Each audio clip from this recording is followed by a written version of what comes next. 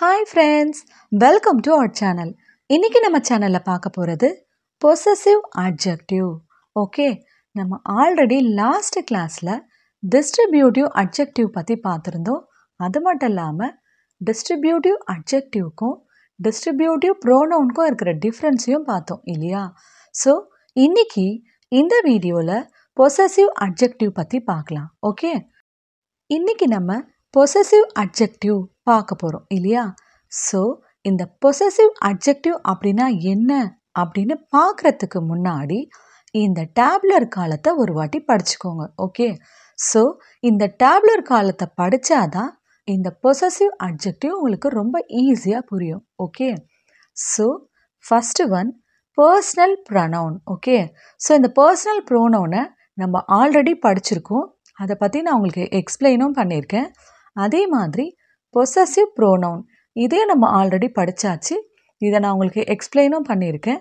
So இந்த ரெண்டு video நீங்கள் பார்க்கலன்னா டிஸ்கிரிப்ஷனில் அதோட லிங்க் கொடுக்குறேன், அதை போய் பாருங்கள். Okay, first one personal pronoun. I, we, you, he, she, it, தே இதெல்லாம் personal ப்ரோனவுனோட subjects. Okay, next possessive pronoun.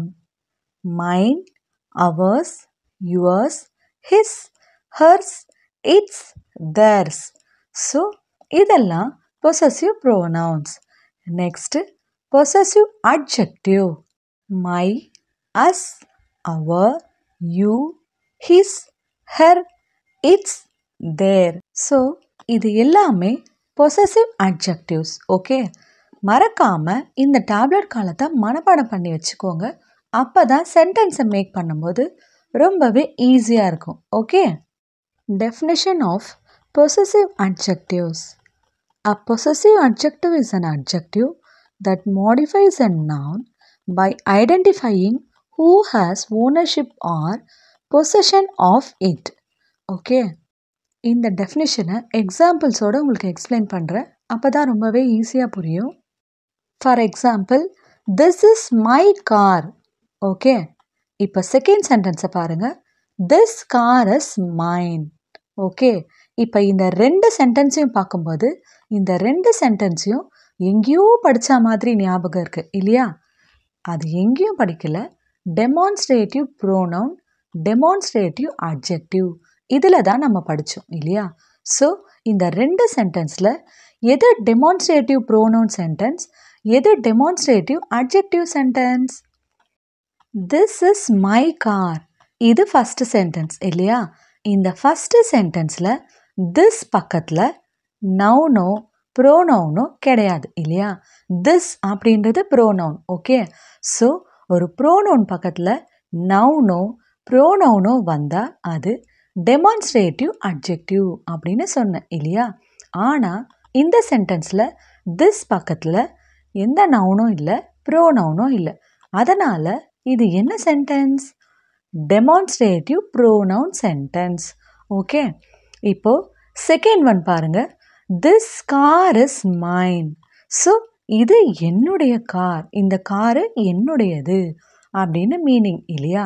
So இந்த இடத்துல திஸ் கார், திஸ் அப்படின்றது ப்ரோனவுன், திஸ் பக்கத்தில் கார் அப்படின்றது நவுன் இல்லையா?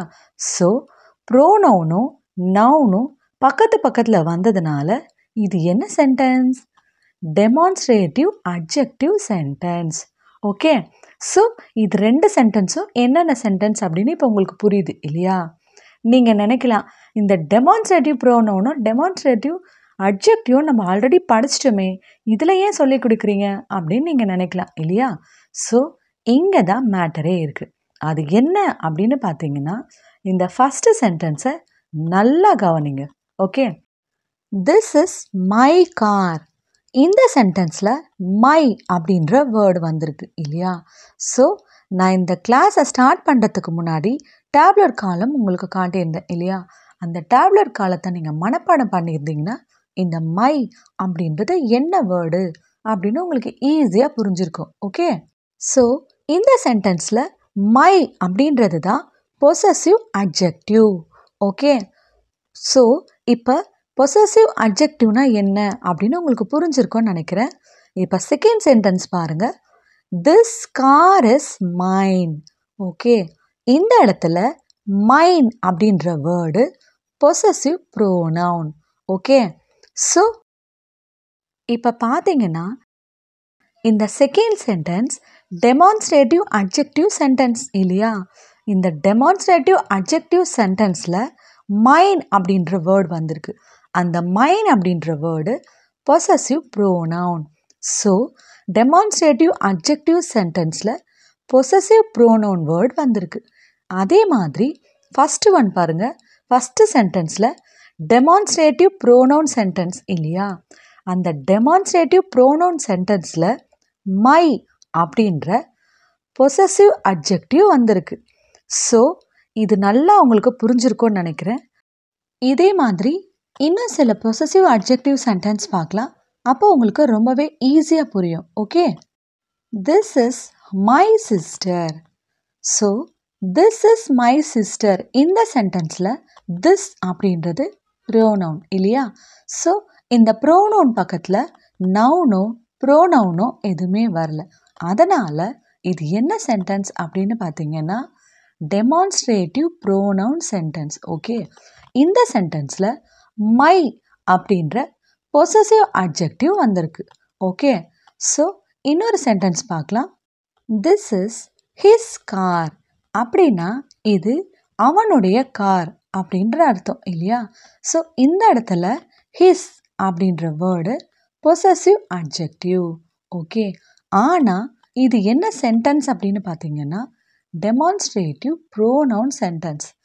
ஏன்னா திஸ் அப்படின்றது ப்ரோனவுன் இல்லையா? ஸோ அந்த ப்ரோனவுன் வந்து எதை சுட்டி காட்டுது? அந்த கார் அப்படின்ற காரை சுட்டி காட்டுது இல்லையா? அதனால் இது டெமான்ஸ்ட்ரேட்டிவ் ப்ரோனவுன் சென்டென்ஸ்.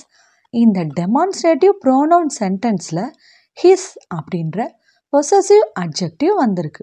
ஓகே, இப்போ நெக்ஸ்ட் ஒரு எக்ஸாம்பிள் பார்க்கலாம். Their house near the city. So இந்த சென்டென்ஸை நல்லா கவனிங்க. தேர் அப்படின்றது ப்ரோனவுன், அது பக்கத்துலேயே ஹவுஸ் அப்படின்ற நவுன் வந்திருக்கு இல்லையா? ஸோ ப்ரோனவுன் பக்கத்தில் நவுன் வந்ததுனால இது டெமான்ஸ்ட்ரேட்டிவ் அட்ஜெக்டிவ் சென்டென்ஸ். ஓகே, இந்த டெமான்ஸ்ட்ரேட்டிவ் அட்ஜெக்டிவ் சென்டென்ஸில் தேர் அப்படின்ற பொசசிவ் அட்ஜெக்டிவ்ஸ் வந்திருக்கு. ஓகே, ஸோ இப்போ இந்த பொசசிவ் அட்ஜெக்டிவ்ஸ்னால் என்ன அப்படின்றது உங்களுக்கு புரிஞ்சிருக்கும்னு நினைக்கிறேன். இந்த வீடியோவில் ஏதாவது டவுட் இருந்துச்சுன்னா கமெண்ட் செக்ஷனில் உங்களோட டவுட்டை கேளுங்க. நான் நெக்ஸ்ட் வீடியோவில் அந்த டவுட்ஸ் எல்லாம் கிளியர் பண்ணுறேன். Okay, thank you friends. Thanks for வாட்சிங். நம்ம சேனலை சப்ஸ்கிரைப் பண்ணுங்கள், நம்ம சேனலுக்கு சப்போர்ட் பண்ணுங்கள், பக்கத்தில் இருக்க பெல் பட்டனை ப்ரெஸ் பண்ணுங்கள். அப்போ தான் நான் போடுற வீடியோ நோட்டிஃபிகேஷனாக உங்களுக்கு வரும். தேங்க்யூ.